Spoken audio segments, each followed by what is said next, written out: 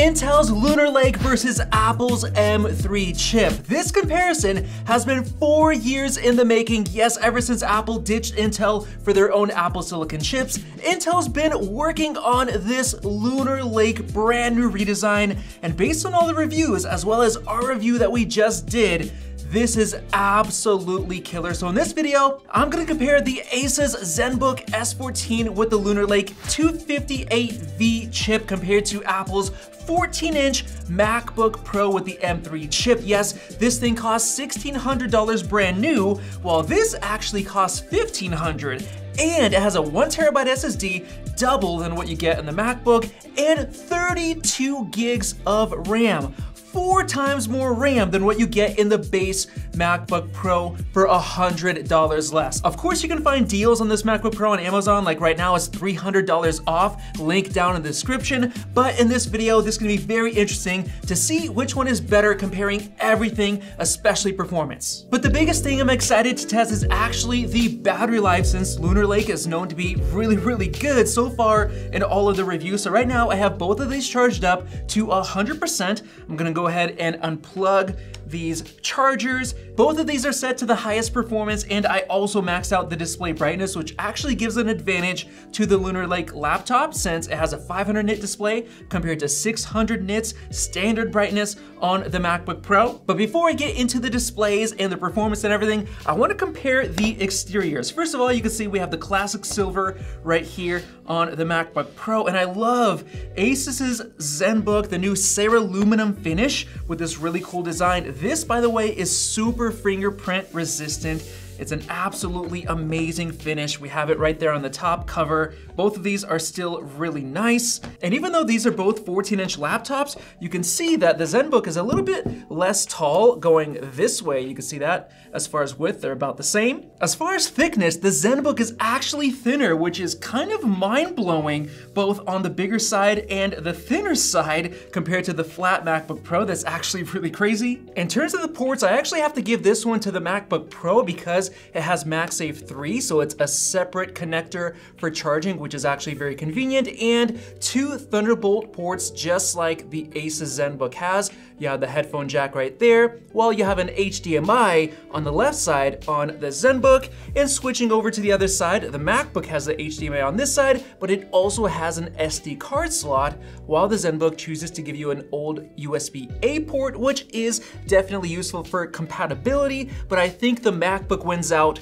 with the additional SD card. Now, one thing that impresses me about the Zenbook is that just like Apple's really good hinges that open up with one hand, one finger, just like that, they've also greatly improved it and made it one hand just like that, but they've added Windows Hello, which logs you in automatically. I wish Apple would add that to the MacBook Pro. For now, we just only have that Touch ID power button. Now, before I jump into the displays, I want to talk about the keyboards and the trackpads. I really love Apple's MacBook Pro's Magic Keyboard. Feels really nice and clicky. Now, it does feel okay, but I'm not getting that really satisfying tactile click on the Zenbook's keyboard. It's still a really great keyboard. The backlighting also works very well. I have it set manually to be nice and bright on here. The MacBook also has backlighting, which turns on automatically when it gets dark, but for now, I'm just gonna turn off the backlighting on the Zenbook. But first, I wanna show you a dash cam that has the best 4K and HDR capabilities at an affordable price from our sponsor, 70My. This dash cam comes with innovative safety features with next-gen driving assistance with Sony's StarVis 2 technology and 4K resolution that looks amazing. The A810 comes with dual cameras, front and rear, that record continuously when the car is on, and with the adapter kit, it'll record time-lapse.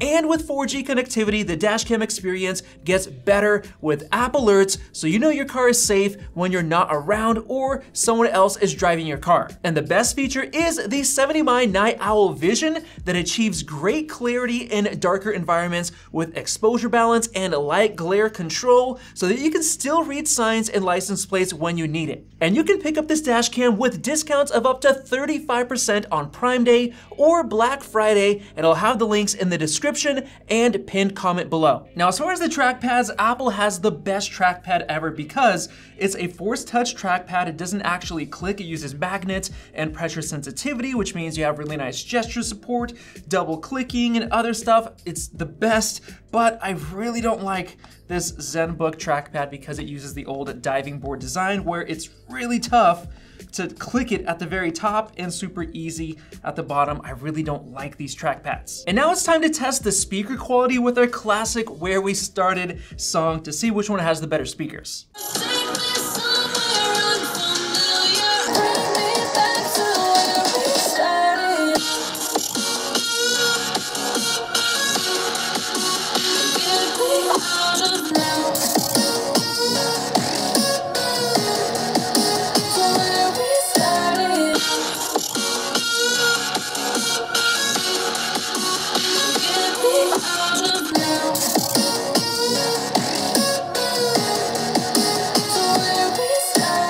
Alright guys, that was not even a competition. The MacBook Pro smoked the Zenbook in terms of everything. The bass, the vocals, very clear and natural. The high range of frequencies just dominated. Now, while I have this open, I actually want to jump into the display quality comparison because I'm noticing something very, very big. Even though this has an OLED display with 500 nits of brightness, I'm actually seeing this one look better with deeper blacks because I'm looking at the Zenbook's display. I'm seeing gray all over it. And why is that? Well, because it's a touchscreen. You can see that right here, which is a really cool advantage, but usually touchscreen layers mess with the deep blacks to the point where this mini LED MacBook Pro looks even better. It doesn't have a touchscreen, but the display quality here looks really nice with 600 nits of brightness. Yes, this is not an HDR video, and it actually definitely looks brighter. And part of the reason why the MacBook looks like it has deeper blacks is because the display on the Zenbook is more reflective. I'm looking at my reflection in the screen, and it is so much brighter on the Zenbook right now. It's a crazy, crazy difference. However, one of the downsides with the mini LED local dimming zones kind of bleeds out around very bright text. Like in this scenario right here, you can see all of this glow on the MacBook Pro's display, while the Zenbook doesn't have it because it's true OLED. In terms of the actual quality, the MacBook Pro has a slightly sharper display, 3K resolution compared to basically 2.9K. It's a very small difference, and both of them have 120 Hertz capable displays. And with that said, let's jump into the performance testing. But first, I do want to do a quick battery checkup to see the battery life.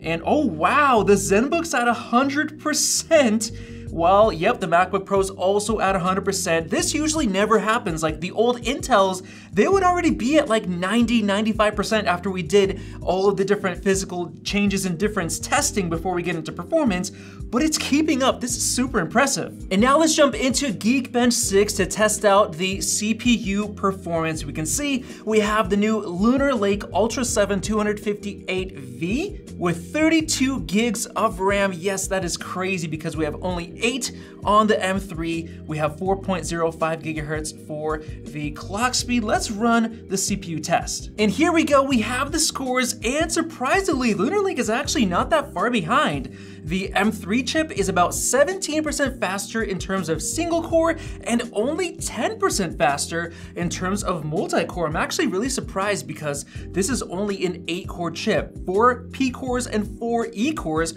which matches the M3, but usually Windows laptops like to add a lot more cores to compete. This is really impressive. In terms of actual web browsing performance, I have Speedometer 3.0 opened up on both of these. Let's run them. 39.8 on the MacBook compared to 27. The M3 is now beating it by a huge margin. Now to test out web-based app performance more accurately, we have this project in Figma, which was sent to us from 500 Designs, one of the best studios based out of LA. The first test is to basically zoom in on something and see how fast the content loads. Oh, there you go. It just loaded on. Okay, let me test out a different spot just in case. I mean, dang, that's already loaded. Like, yeah, this thing's super snappy as well. But the main test is to actually export 12 of these different layers to see which one finishes first. And by the way, I'm actually hearing the fans spinning up on the Lunar Lake laptop, whereas I've heard nothing at all from the MacBook Pro so far. All right, and the Lunar Lake laptop just finished 1 minute and 58 seconds.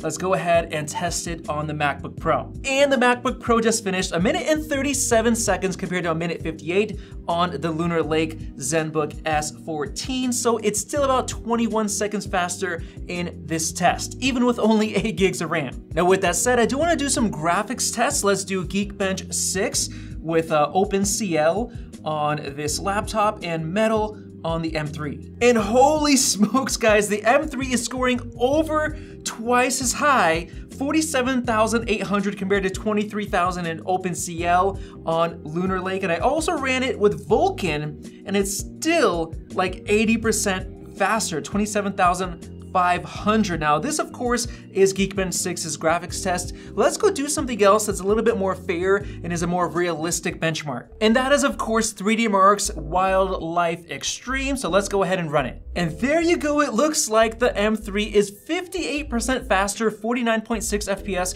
compared to 31.36. Now since Wildlife Extreme is more of a mobile gaming test, I do want to test the new Steel Nomad Lite, which is basically for modern AAA games. So let's run that. And there you go, we have our results, and it looks like the M3 chip is still 26% faster than the Lunar Lake in terms of graphics performance. And now let's move on to some throttling and thermal testing. This is gonna be Cinebench 2024. Let's do a 10-minute stress test right away. The MacBook Pro has finished. We have a score of 678, and we still are running the test on the Lunar Lake laptop. It's got a little bit more to go. And there you go, the test is finished. We have 13.5% faster on the M3 chip compared to Lunar Lake. I'm actually surprised it's not that big of a difference. And then finally, we also have DaVichi Resolve. We have a 5-minute 4K export, and here the M3 finished in 1 minute and 35 seconds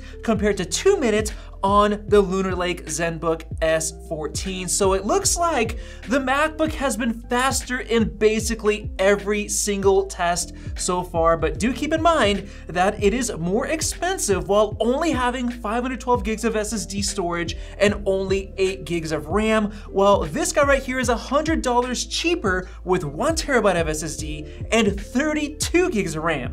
And just to show you that difference, you can't even get 32 gigs of RAM on the M3 MacBook Pro.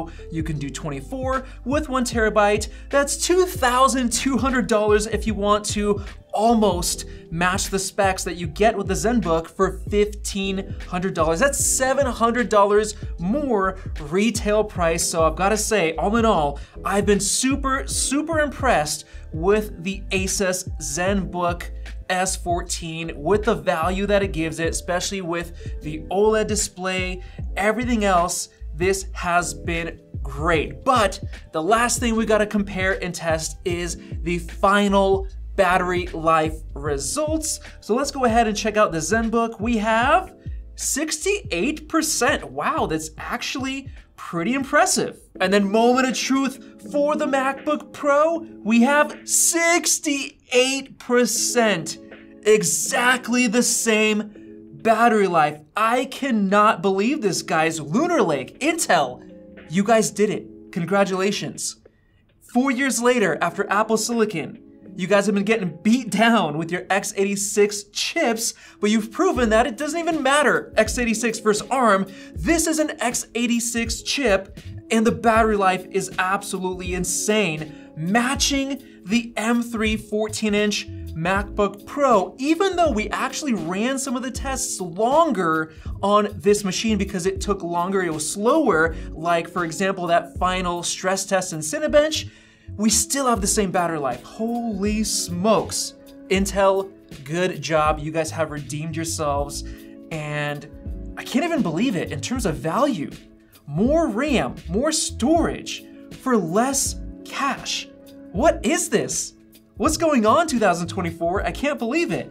Bravo, Intel, you guys are absolutely killing it. And to think that you guys did this with an 8-core CPU with only 4 performance cores, unlike everybody else that's giving you a lot of performance cores, this is really impressive. I can't wait to see what you got going on in the next couple of years with your updated version of this chip. Man, the laptop market is getting really competitive. And based on everything that I tested in this video, the Zenbook is definitely the winner in terms of value. If you care about value, you should actually buy this laptop, especially since you get the x86 Windows gaming support, which is really, really cool. But of course, the MacBook is faster in this test, and there's also the M3 Pro and M3 Max, but that's a whole nother story. Basically, good job, Intel. If you have any thoughts about this comparison, let me know down in the comment section below. Definitely subscribe for more videos like this above and check out one of those two right there. Thanks for watching, and we'll see you in the next video.